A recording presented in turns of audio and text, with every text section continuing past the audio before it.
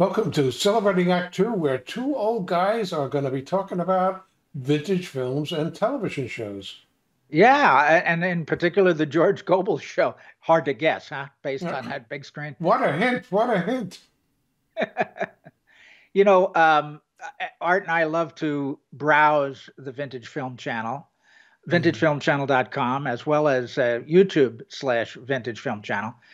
And we come across all kinds of movies and TV shows we haven't seen. We come across a lot of stuff that we have seen. mm. And George Gobel Show really stuck out at me because I remembered it, and I didn't think it was a big hit. It's my memory, but I remember watching it all the time with my parents, Mm, and I remember George Gobel was this kind of nebbish character who was very funny but very dry, mm. dry Midwestern humor. And I believe, Art, you may know better, he was the first on television to do that kind of laid back humor. Yeah, well, I mean, there were others that were in that style, such as Jack Benny and even Johnny Carson. Quite frankly, I think the two of them had similar sensibilities. Uh, Yes. Yeah, uh, and Carson made a big deal about being from the Midwest right. originally. Yeah. So anyway, I'm gonna just let's see if I can get this thing going in the background over Just here. hit play. Yeah. Yeah. Okay. So There. George Gobel, anyway, what he did is he had a variety show. I don't really know the history of where he came from or how he got his show. Right. Um, but he had a variety show, and it was pretty typical in the sense that he'd do a stand-up. The episode that's on Vintage Film Channel, the one we watching now, watched and are watching, was the first episode of the series. Mm, So in this particular episode, and Grace has not, I don't think she has more than one episode up there. But I'm sure George Gobel's show is available on the internet because it was a very popular show. At any rate, this episode, being the first episode, he does a lot of explanation. We're going to do this in our show. We're not going to do that in our right. show. And it's all laced with very funny word humor, And he does, it's a typical variety show in the sense that, there's a couple of famous stars that appear. I think Fred McMurray Right. appears in this episode. They do some skits. He's got a couple of character actors that are part of his or will be part of his regular team doing skits every week. I'm sure they had a musical number. This particular episode is only a half hour. I don't know if it got truncated or if maybe the show was an hour.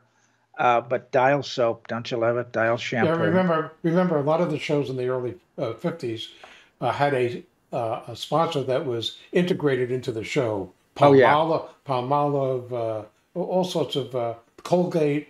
yes, A lot of them own something, but also you were talking about um, uh, his sort of. He was sort of like there was a Milton Berle and the show of shows. They were all sort of more raucous, and this yeah, was like totally laid back. As a matter of fact, I think he created a moniker for himself of Lonesome George.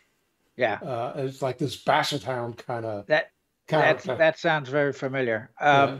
It's interesting because when I saw the name, I said, "No kidding, George Gobel," and yet I really didn't remember a whole lot about him.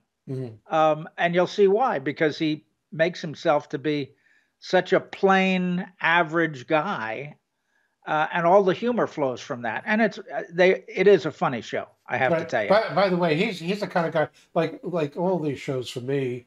What they do is even this fact that there's only a one off here. I watched this one, and then I hope that's somebody saying that they're buying our show for $2 million, and Yeah, I they sorry wanted about my that. address. They wanted my address so they could send half the money directly to me. Yeah, I'm only popular when we're recording. Right. Sorry. And so in any event, so like all these shows, uh, the name triggers some nostalgic sense for us. Yeah. But then I tend to go take a look at like background. Okay, he married his childhood sweetheart, and he was married to her for his entire life, like a high school sweetheart. Also, I remember George Gobel, not so much from the show, although I know that I remember seeing it, but I remember that he was a sort of like a regular guest on Johnny Carson, who's another laid back, laconic kind of Well, guy. he forget Johnny Carson. He was on Hollywood Squares. Right, well, forever. With Paul Yeah. Lind, he was the original Paul Lind. I don't think Yes. they had them both on at the same time. Maybe they did, but I don't uh, know. But he, the thing is, on Hollywood Squares, of course, you had to be a really inventive comedian, mhm, even though they had writers who would feed you answers. Everybody knew the questions. You would be fed a bunch of funny answers. They still needed personalities, and they needed comedians who could think on their feet. So he was a comedian. He was very funny. It was a laid back, dry humor. You have to watch it to see really what made him unique. Um, but I thought it was fun. It was fun to watch the show again. yeah, I agree. And he had, by the way, over his 6 or 7 year run as a variety show, for which I think he won an Emmy Huh. along the way, or maybe several of them. He had all these very big name stars who came to Yeah, his show. One of the things he never did is he never upstaged anybody. That's the I think was something that about him that was sort of endearing is that yeah, he always tried to make the other person look good, even at yeah, his own expense. So he was just a nice guy with Smothers Brothers kind of dumb humor. Uh, yeah. That's a good. That's a good analogy. One mhm, of the things I noticed in this show is that the stars, Fred McMurray in particular, really joined into his kind of humor. They became like a mhm, next door neighbor, which was George Gobel's whole thing. I'm just the average guy right, bumbling around through life. And I thought to myself, that's an endearing way to present, Fred McMurray, who we've seen a million times and right, watched in movies.